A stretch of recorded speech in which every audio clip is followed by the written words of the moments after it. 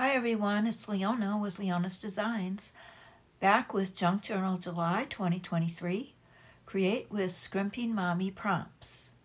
And today is day 25, and I chose the prompt Vintage.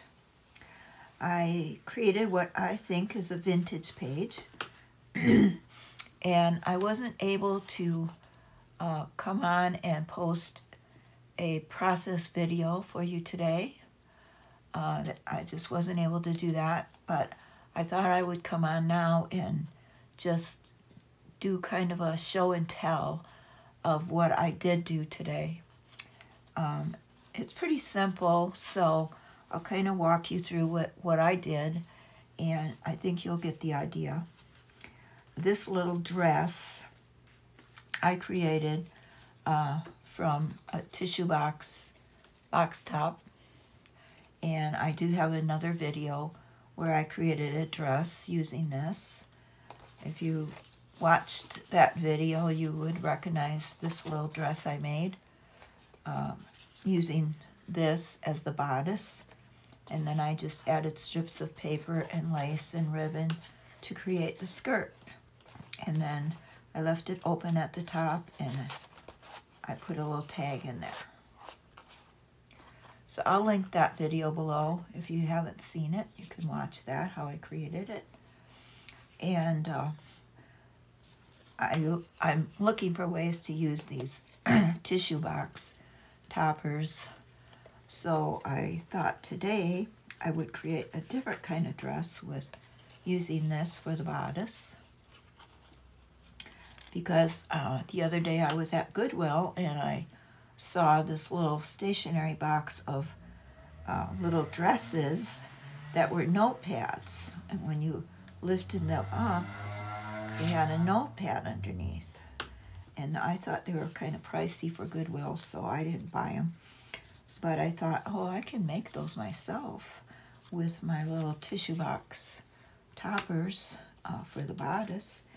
And then I just, instead of making a skirt like this, I just cut some fabric and glued it on the top, and then just left the fabric long to make a long skirt. So this, first of all, I cut, to make the waist, and then I covered it with fabric and left the fabric long, covered it on both sides. And I did sew the sides. You don't have to, you could glue them. But then when I glued it down to the page, I glued just this little tab here that folds. So it would be a flip up. That. And before I glued this to the page, I decorated it, and I also glued down the paper underneath. And how I decorated it was just a little bit of lace and some of these gems that I have on hand, a piece of ribbon. Pretty simple. And I think it turned out really, really pretty. So to kind of go along with that and to kind of cover the page more, I thought I wanted to make a little hat and a little purse.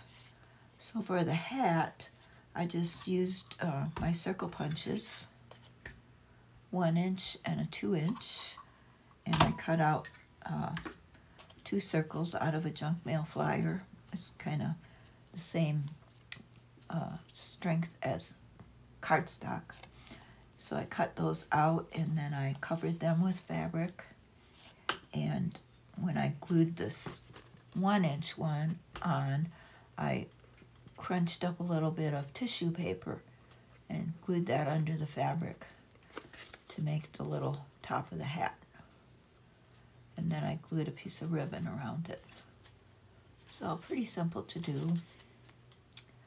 And then the little purse, I wasn't sure how to make that, so I searched on YouTube and I come across the video by Pam at the Paper Outpost. She posted this video 3 years ago on how to make these tiny little purses. And they're just really easy to make.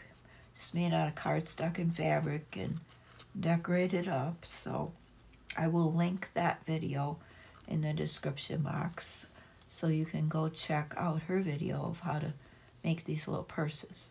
They're really easy. You just kind of draw the image of the purse on some fabric or on some cardstock, and then you just cover it and embellish it. And then I added a quote or a phrase there. Embrace those things that make you unique.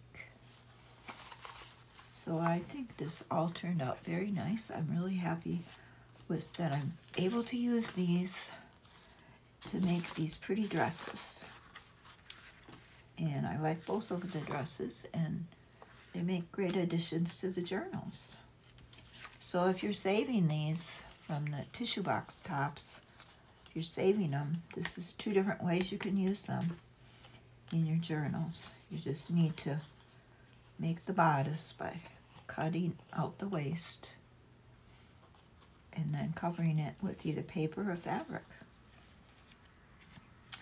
Thank you for watching. I hope I inspired you to create maybe some little dresses yourself, either way, as a flip up or as a little tag holder.